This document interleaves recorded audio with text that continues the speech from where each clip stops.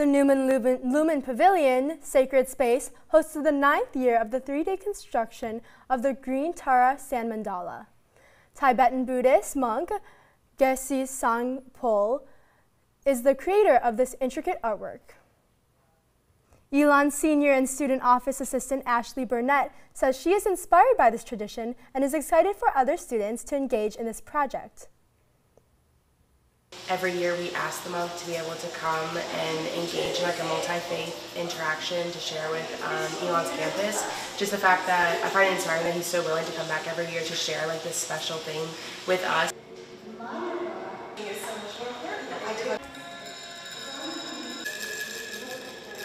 Says it's a really all fun are welcome arrangement. to come.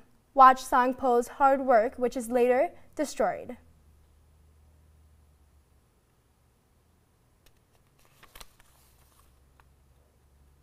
Interim Dean Assistant of Multi-Faith Engagement, Hilary Zakin, says that all are welcome to watch Sangpo's hard work, which is later destroyed.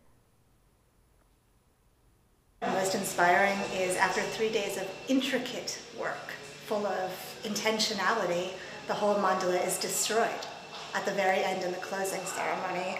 And I think it shows us that it's possible to put energy and intention into something, but also acknowledge the impermanence of everything.